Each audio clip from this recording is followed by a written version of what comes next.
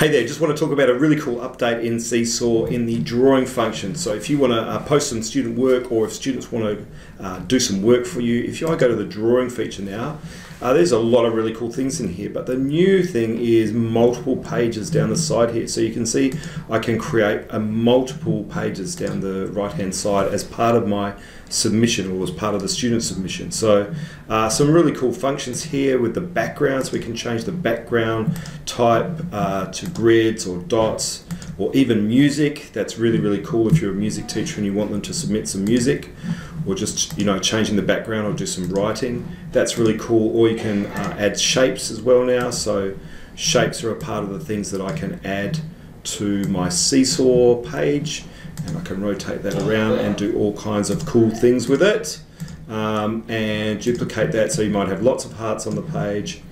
Of course, we can write text on the page, we can include images on the page, we can draw something with the camera or upload an image.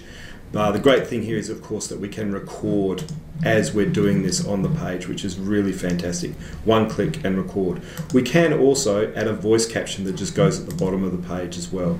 But the cool thing, and of course we can draw on the page as well and change the colors and all of these different things that we're doing with these pens. If I choose this pen here, I can say I want that color, and it's really easy to see there. I think these tools are fantastic in SeeSaw, and now we can just add another page, and I can start drawing on this page here. And so I might want to start a recording.